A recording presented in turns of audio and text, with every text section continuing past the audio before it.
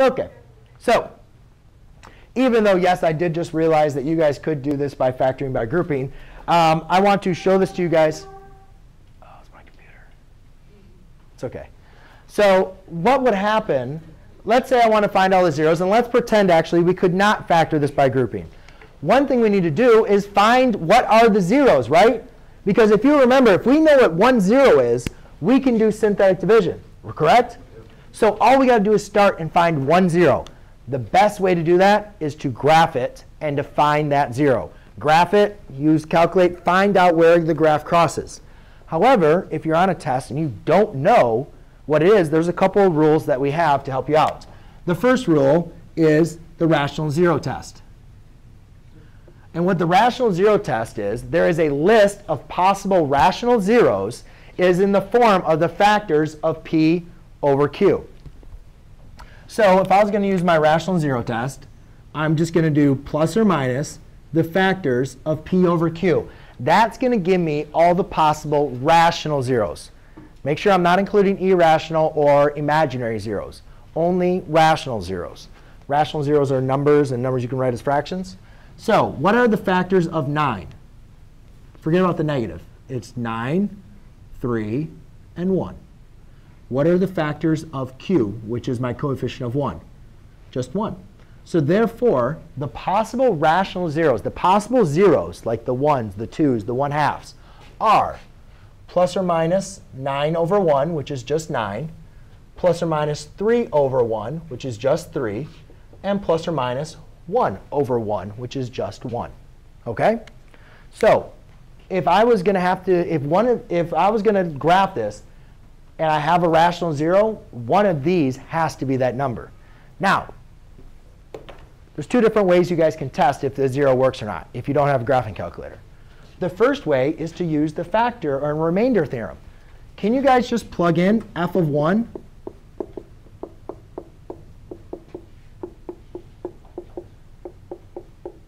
Right? What happens if this is equal 0? What does that tell you about 1? It's a 0. Then you can use synthetic division, right? If it doesn't, then that's a remainder. So let's go and simplify this. That's 1 plus 3 minus 9. Right? Doesn't work. Could you guys also do that with -1? Yes. Or you could also just test -1 and use synthetic division. See if it has a remainder. Some of you guys might really like synthetic division. So you might say, you know what? I just like doing synthetic division. It's much easier than doing what you just did. So you bring down the 1. 1 times 1 is -1.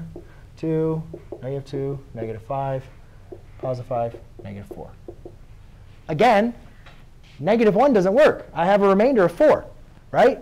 And if whichever of you guys put -4 in for there, that doesn't work. So guess what? I just wasted, what, 30 seconds, a minute?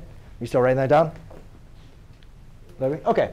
Now, 3 might not be as fun.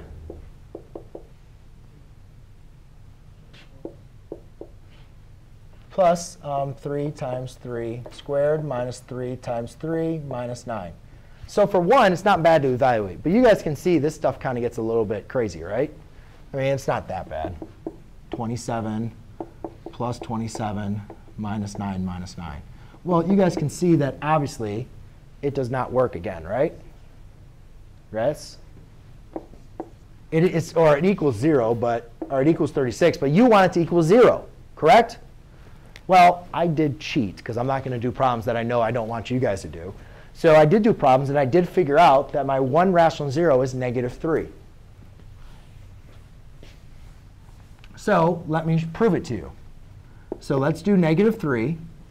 Well, -3 would have been the next one, right? I still did all the work I would expect you guys to do. I did 1, -1. Always start with the smaller numbers. 1, -1. So you want us to go through all the numbers? If you don't have a graphing calculator to find which one works, yep. You always start with the smaller ones, then get to bigger.